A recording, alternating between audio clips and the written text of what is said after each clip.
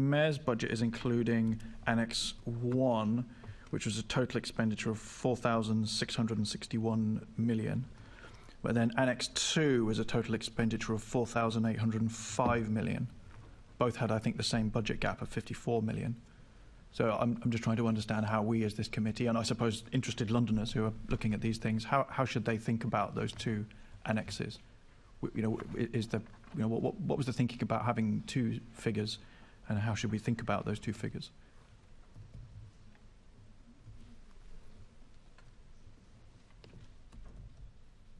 Sorry, could you just point us to the numbers that you've just quoted there? So the draft budget in Annex 1 includes a total expenditure of 4,661 million. And the Annex 2 includes a total expenditure of 4,805 million. And the difference between the two is, just as the Deputy Mayor's explained, it's the investment required to deliver New Met for London. So Annex 1 excludes the New Met for London ambition.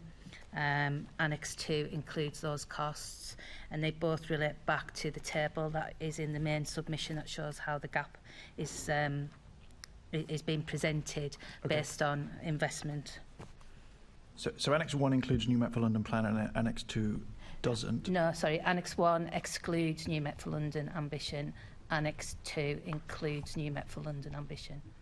So when we look at the Mayor, has the Mayor not taken Annex 1 though in the overall GLA budget? Is he not using the Annex 1 number? The Mayor's budget assumes Annex 1, but the investment that is reflected in Annex 2 is shown within the Mayor's budget, but as a footnote. Yes.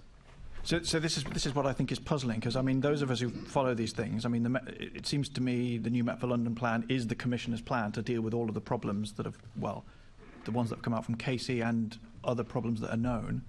But then the Mayor seems to be proposing not to fund that in his budget. That was my interpretation of it, which I think you've confirmed. So where does that leave us in terms of funding the New Met for London plan? I'm sorry, I don't think that is the case. I think the MOPAC submission is very clear as to the two sets of figures. One set of figures already has investment for New Met for London, which is already being spent this year in terms of the leadership, in terms of call handling, in terms of victim support. That has already been spent, and that is already baselined into the budget. So New Met for London reform will continue. The second set of figures includes additional reform and additional aspirations, and it's very clear within the MOPAC submission that is work that is ongoing as to where the prioritisation is, what happens with the police settlement that we now know that it was actually punitive to the Metropolitan Police, and we're very clear that between the publication of the draft budget and the final settlement of the final budget, there is work ongoing around prioritisation, around what can be achieved, where efficiencies can be found and where savings can be found, in order to be able to try as far as we possibly can to meet those aspirations in the additional budget that's set out around New Met for London. It doesn't mean that New Met for London doesn't continue. It means that because that's already, as I've explained, there is already funding for New Met for London within the budget, baseline, ongoing. There is growth within the budget as well, but there is additional growth through the second set of figures that we are now having conversations about what is achievable, where the prioritisations are, and what the challenges are to meet that. So for a few glorious seconds I thought I knew what the difference was, but now maybe I don't. So it's about 130 odd million difference between the two. So how much New Met for London funding is there in Annex 1? And then are we then agreed that Annex 2 is an extra 130 million in the coming year for New Met for London, but the New Met for London budget isn't zero in Annex 1. So what is the difference? What is New Met for London funding in Annex 1 in that case?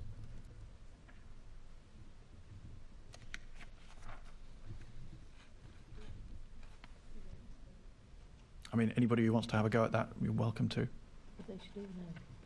Well, I can talk to the costs of New Met for London that are in the budget for 24-25 for the Met. Annex 1 or Annex 2? So the Commissioner's submission, which I think is your Annex 2, we're clear in terms of the new investment. Deputy Mayor's absolutely right. We've obviously had investment this year from the preset, which we've invested in the areas that she has talked to, including PCSOs. But we have said that the cost for next year's reform is in excess of 70 million. So we want to invest an additional £70 million in other New Met for London activities that are not yet funded.